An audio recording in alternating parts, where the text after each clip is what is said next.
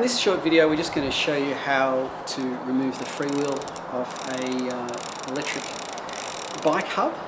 You'll typically find these screw-on type freewheels there on our hardtail electric bike and also our 26-inch folding mountain bike.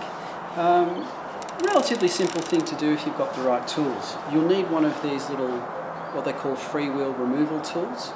It's just a standard Shimano freewheel removal tool. You need one that's got a nice big hole in the back. We use the Brisbane brand ones, which you can actually, we sell these on our website if you need one. Now first thing you need to do is obviously take the wheel off the bike. Once you've got the wheel off, you'll need to just make sure you pull out this little bobbin that's fitted. These are on our hardtail bikes, and this is where some people get a little confused. It looks like it's part of the axle, but it actually just slides off. This is a new wheel, so it's comes on and off quite easily. If the nuts have been done up a bit too tight, you may find that it's seized on there a little, and you might need to use a little bit of force to pull that off.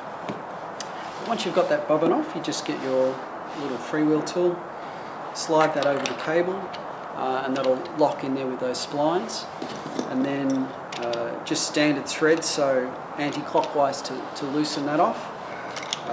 You might find if it's been on the bike for a while that it's a little bit stiff, so you might need to use a little bit of force. And then you just screw it off. There we go, and that just slides off like that. You need to make sure if you do take it off that if there's any washers there, they go back on again. That if you don't put them on, it can cause the back of the freewheel to jam on the hub and it won't spin freely. They sometimes with some grease they'll get stuck on the back there. Just make sure that if they come off they go back on again. When you're refitting it, just put a bit of fresh grease on the thread. That'll make it easier to take off if you ever need to again. It's just really the reverse procedure. Slide it on, spin it on, make sure the thread's on the right way so it's not cross-threaded. It should just go on nice and simply like that. Just all the way back. You can just tighten it up lightly, that the action of riding the bike, the chain will actually tighten that as you ride along.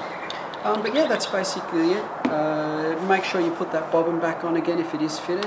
And any washers and things, it's a good idea to take a photo of where they're located before you take it off the bike so it's easy to put back on again.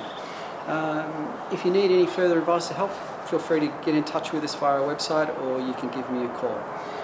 And that little tool, as I mentioned, is available in our website on the accessories section under Tools and Workshop. It's called a Brisbane Shimano freewheel removal tool. Hope that was helpful, and as I mentioned, if you need any further details, feel free to get in touch.